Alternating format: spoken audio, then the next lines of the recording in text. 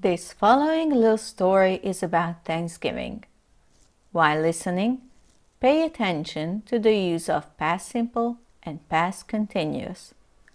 Also, make note of the irregular forms of some verbs and the changes in spelling in the present participle. In some cases, the present participle is used not for the past continuous, but in other ways. Pay attention to that. For the explanation of the grammars used in this video, please see the links below.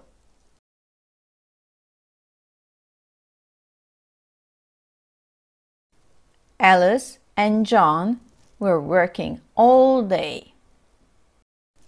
Their children decided to make Thanksgiving dinner for the whole family.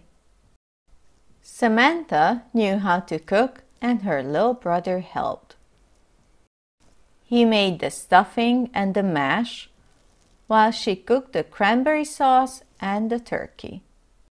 Samantha was stirring the cranberry sauce when she burned her hand. She quickly put her hand under cold water and her hand was feeling better. She continued cooking.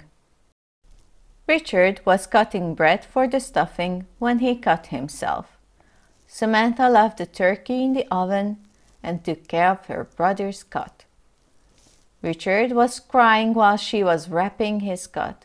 It took a long time. Samantha went back to the kitchen to look at the turkey, and smoke was already coming out of the kitchen. The turkey burned. They didn't know what to do. Their parents arrived home. They were sad that the turkey burned, but happy the cut wasn't bad. When they were thinking of what to do, John's parents arrived. They brought a turkey. Before they ate, they talked about what they were thankful for. I'm thankful for still having a finger.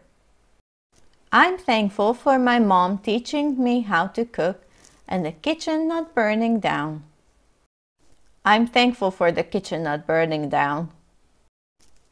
I'm thankful for Alice being a great daughter-in-law. I'm thankful for my grandchildren. I'm thankful for my whole family.